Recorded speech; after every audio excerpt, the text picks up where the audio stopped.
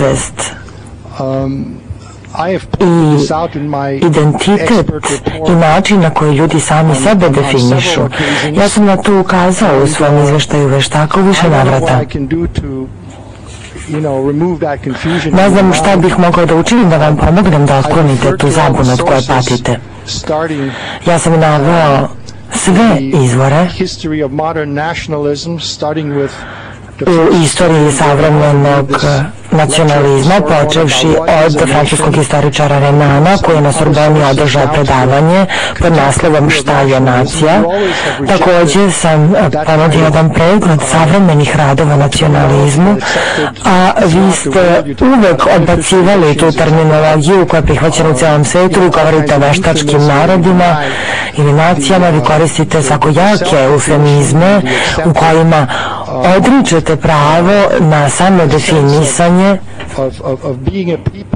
i u onom usvojenom smislu te reči da biti narod jeste proizvod istorije i kulture. Vi to uvek omalovažavate, vi to poričete, vi mislite da neka vrsta zvanične izjave o tome da li nešto postoji ili ne postoji je jedina od važnosti u čitavom ovom procesu.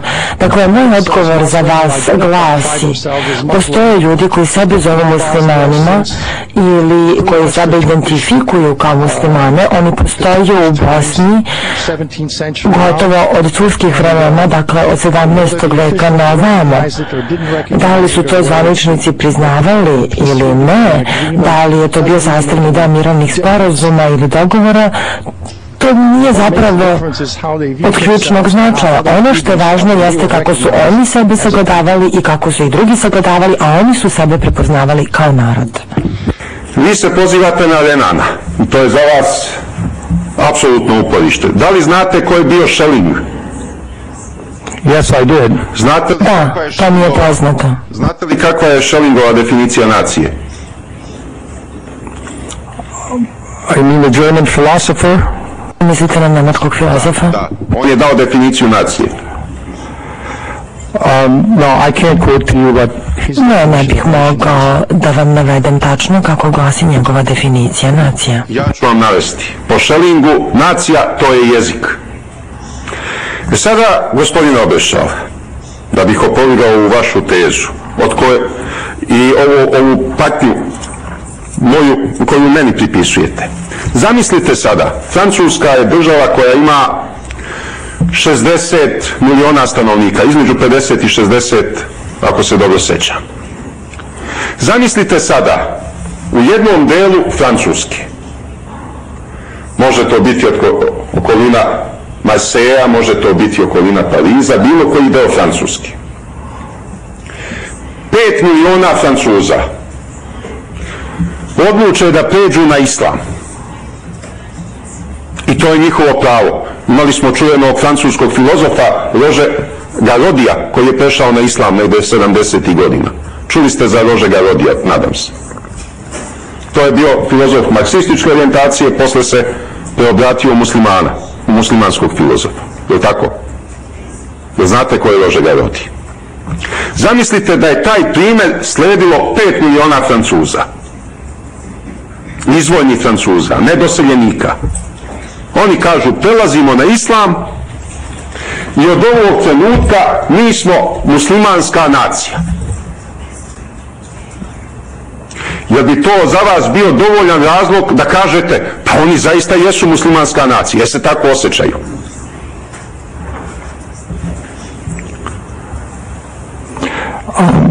You know, you're making completely strange kinds of statements and assumptions. Vi iznosite neke u potpunosti čudne izjave i pretpostavke. Ukoliko se ljudi bilo gde na svetu preobrate u bilo koju veru,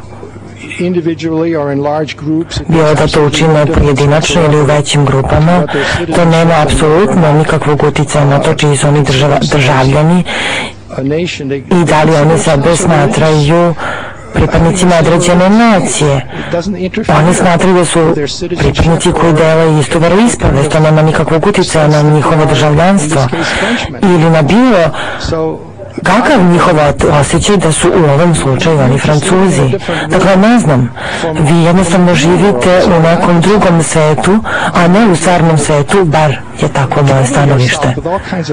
Vi se zamarate raznoraznim, neobičnim i hipotetičkim pitanjima koje nemaju nikakvog uticaja na savremenu istoriju. Vi ne možete da odgovorite na jedno moje sasvim logično postavljeno pitanje. Ja ne govorim o državljanstvu. Naravno, hipotetički Francuzi koji bi prešli na islam ostali bi državljani francuski.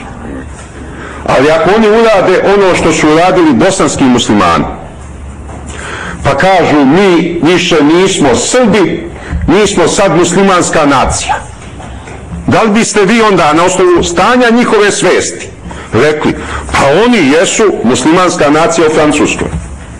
To je moje pitanje, ono je vrlo jednostavno i logično.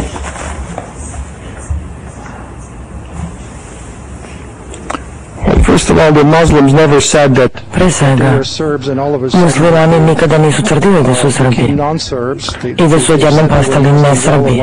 Oni su sve vreme tvrdili da su muslimani i to su činili još od turskih vremena. Ne znam, ovo je jako zbunjujuće. Vaš način razmišljanja o svemu ovome, tu se nekako mešaju razne stvari.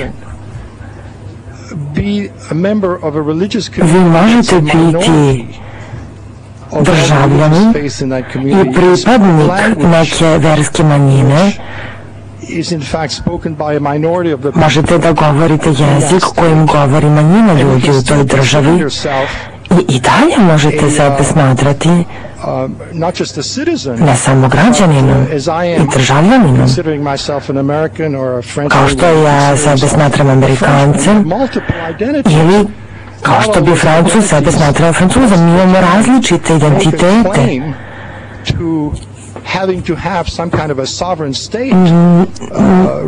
Nije uvek neophodno da za svaki od ovih identiteta mi tražimo da nas suverena država zastupa na nekoj datoj teritoriji. Tu su neki osnovni elementi socijalne psihologije i istorije. Šta da vam kažem? Ja držim predavanje u vezi sa ovim svojim studentima. I šteta je što vi niste slušali predavanja koje sam ja držala u temi, jer vi onda ne biste bili tako zbrkani, zbunjeni u svom načinu razmišljanja o ovim temama.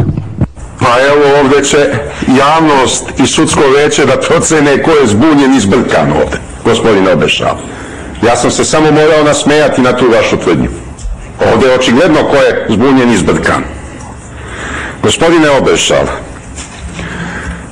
ono što se nama Srbima desilo, da kroz nekoliko stotina godina jedan deo pod turskom okupacijom primi islam i identifikuje se pod okupatorom, a drugi deo primi katoličku veru i postepeno počne gubiti srpsku nacionalnu svest, jer to sad mene sprečava da na osnovu istorijskih činjenica kažem mi smo Srbi pravoslavci, oni su Srbi muslimani, a ovi su Srbi katolici. Jer ja to ne smijem da kažem. Bez obzira kako se oni sada osjećaju. Nas su s polja zavadili i mi smo krvarili u verskom ratu. Međutim, ja i dalje govorim da smo mi jedna nacija.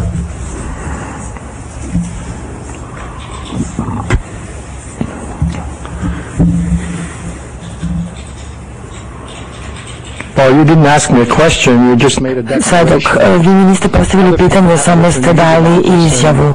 Drugi ljudi imaju drugačije poglede na ovo pitanje, a vi ste sada izrazili svoje. Gospodine Oberschall, vi meni spočitavate da negiram makedonsku naciju u vašem izveštaju, tako? I to ste naveli tamo.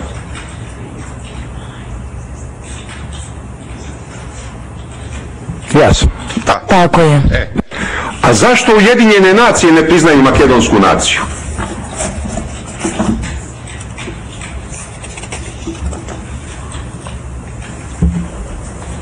I don't think that's that's really true. The question has nothing to do with the Macedonian people. It has to do with to nije zapravo tačno, to nema nikakve veze sa makedonskim narodom, nego sa državom Makedonija.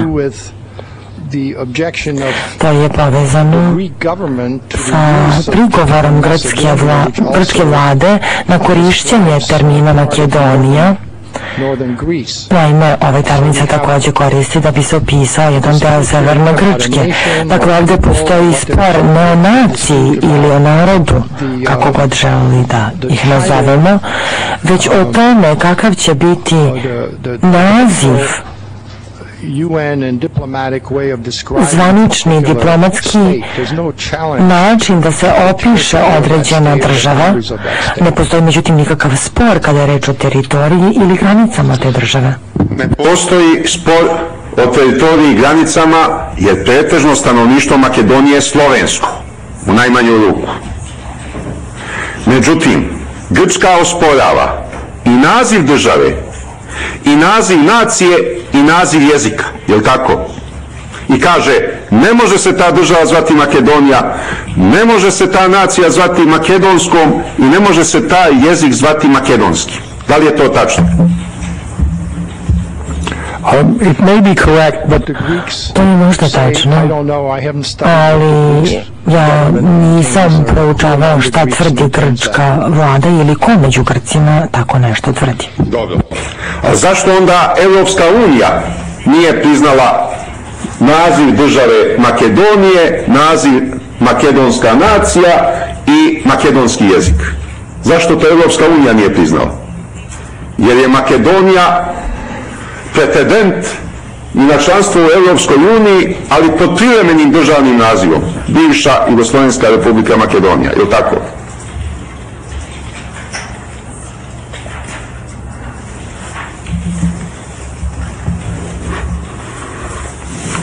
Well, you've asked a lot of things at the same time. Vi ste postavili mnogo pitanja istovremeno, pa ne znam šta tačno očekujete da ja kažem ili na šta da odgovorim. Ništa ne očekujem, idem na sljedeće pitanje, nemam vremena više. Gospodine Oberschall, vi ste nekoliko puta jučer ponovili i navodite u svom izveštaju da ja govorim da se zalažem za amputaciju Hrvatske, je li tako? Yes. Tako je. Da li sam ja prvi upotrebio tu formulaciju amputacija Hrvatske? No. Ko je prvi? Ne, niste. I don't know, I didn't do Ne znam.